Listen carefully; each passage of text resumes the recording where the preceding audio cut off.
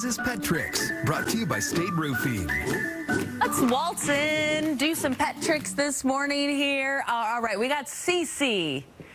Is a cat who's been raised by dogs and apparently shares a love for a good dog bone. Look at that. Well, it's either like, to chew on or just, kind of back scratcher. Right, to just feel in your vibes, in the zone. I think the cat's marking the bone, too. Yeah, maybe so.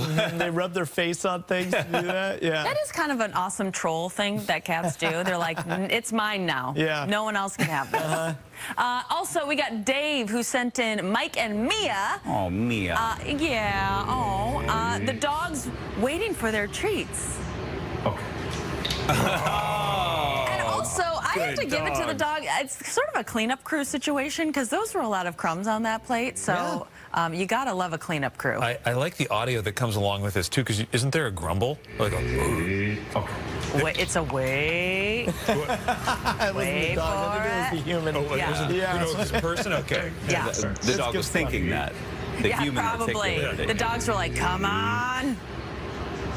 And go. Very nice, very nice. Patience is a virtue. I want to see videos of your pets. You can upload them super easily. Fox13Seattle.com. Just click on the Good Day button.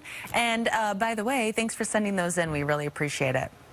Ski season is in full swing right now.